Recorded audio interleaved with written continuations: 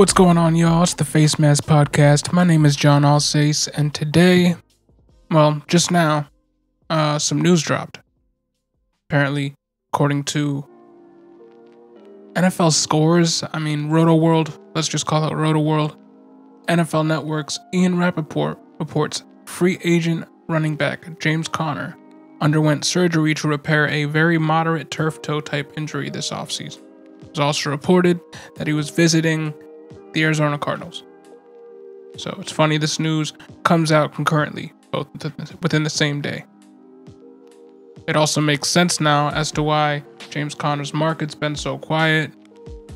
Probably because before he would go around to teams for them to get a good look at him, he would want to have recovered somewhat from whatever surgery he had. Apparently, full recovery is expected by June. And I'm not sure if I should be concerned or not, because he has only appeared in 23 of 32 possible games over the past 2 years. So he's picked up this injury-prone label. And yeah, I'm worried because I have him. I have shares of him. I bought in full into the James Conner situation a few years ago, and I was kind of worried as to where he would go. I'm hoping he signs with the Cards because, like I said, news came out concurrently that he was visiting the Arizona Cardinals. This would be a great landing spot for James Conner. I would love it. It would rehab his value.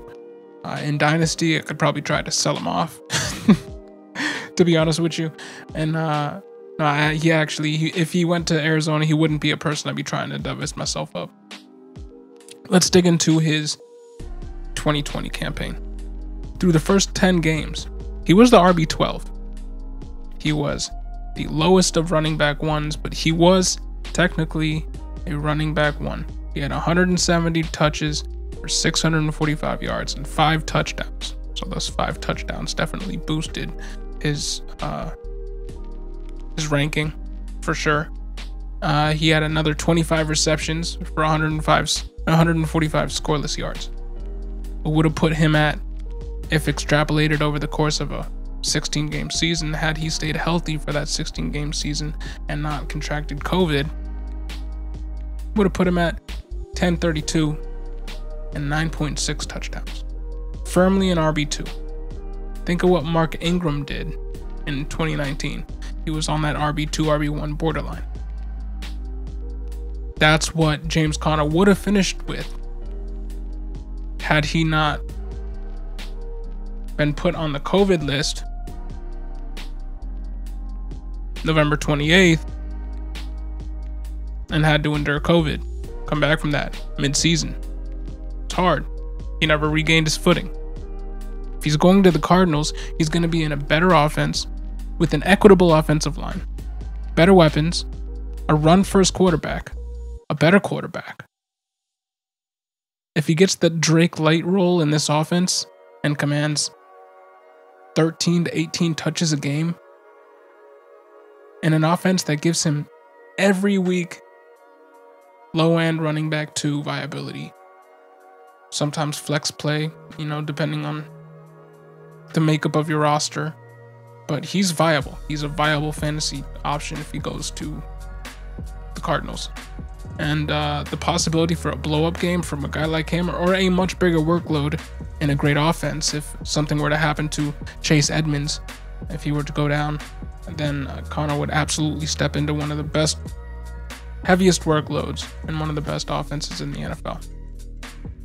So this is all good news if you are a fan of James Conner, if you have James Conner shares in any sort of keeper league, best ball league, dynasty league. If he ends up going to Arizona, and you're a contender in dynasty, I'd put out feelers. If you think you can get him for cheap from the keeper owner, I'd put out feelers. Because if he goes to this offense, there's no way he doesn't finish as at least a running back 3 flex option that'll be great for bye weeks, and he could theoretically finish as a mid to high end running back too. You think I'm completely off base? Think I'm crazy? Or do you completely agree with me? Somewhere on the spectrum in there. Put your thoughts in the comment section below. Subscribe to the channel, please. Thank you for listening. Have a great day.